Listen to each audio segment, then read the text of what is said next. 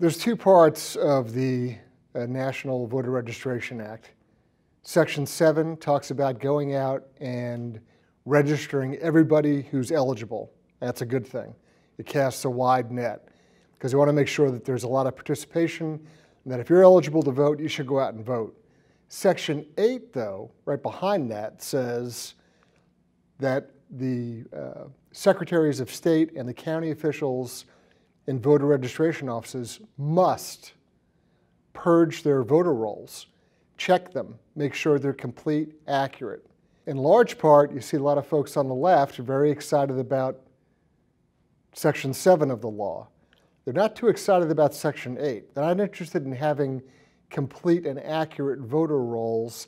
They just want everybody under the sun to go out and vote. But to really have some integrity to the process, to really have confidence in our voting system, you need to go out and try and enroll everybody that's eligible. But in the very same breath, you need to make sure that the voter rolls themselves are accurate, true, and correct.